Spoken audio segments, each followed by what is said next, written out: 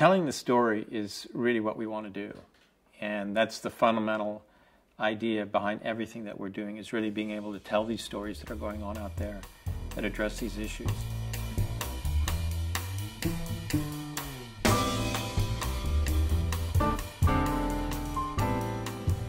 The idea was we created this website so that people could have access to the work, and the work could go out there, and we could have more control over not only what we were photographing, but what we could put out to the public in terms of what we were seeing. There's very little filter between us and the public at this point. Obviously, there were so many issues going on, whether it was immigration, healthcare, education, the housing crisis. We were involved with 2 wars.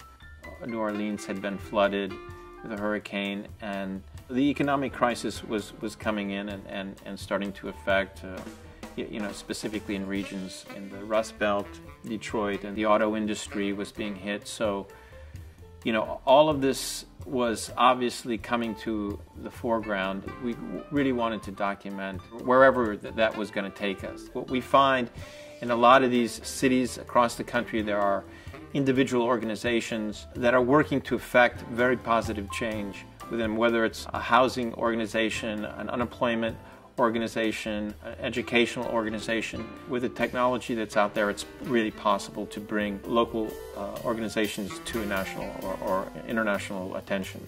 There's no question that in the beginning we were inspired by the Farm Security Administration of the 1930s that documented the Great Depression. One of the things that we have managed to do is establish this relationship with the Library of Congress, which houses the Farm Security Administration archive, in which our archive will now be housed. The Library of Congress would talk to us about the idea of photographing for history. Now, what are those things in society today that are going to resonate 100, 150 years from now? The project that I did with the Leica sponsorship, Facing Change, is on a boxing gym in inner city Cleveland. The story of DeLorean Gray and Coach Fred Wilson truly addresses the economic situation of a large portion of this country that remains somewhat invisible. And I think that that's the tragedy in this story.